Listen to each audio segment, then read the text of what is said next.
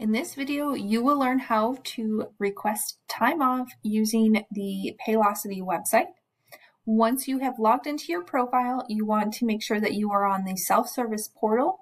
If you are not, you can click up in this gray box and navigate to self-service portal. You are going to go to time off. You want to expand this box here.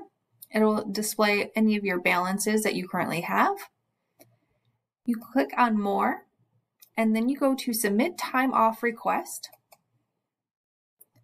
This brings you to your time and labor homepage. You will see the time clock. If you are an hourly employee, this is how you can clock in and out via the website.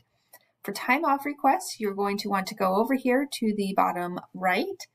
If this is not already expanded, you can simply click on the arrow to open and expand this window. For your request, you're going to select the type. So unpaid time off is what I'm going to request here. You can do a single day or multiple days. If you're choosing multiple days, you are going to want to select your start date. And we're going to select in September. So September 13th.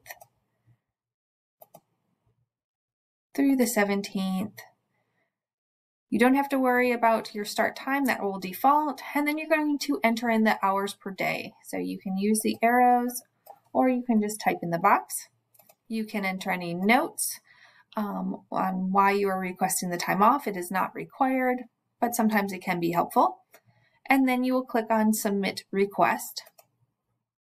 You'll notice up here in the top right corner, that'll give you a window saying that your time off request was saved successfully. This will then send notification to your supervisor and they will be able to approve or deny any sort of time off request.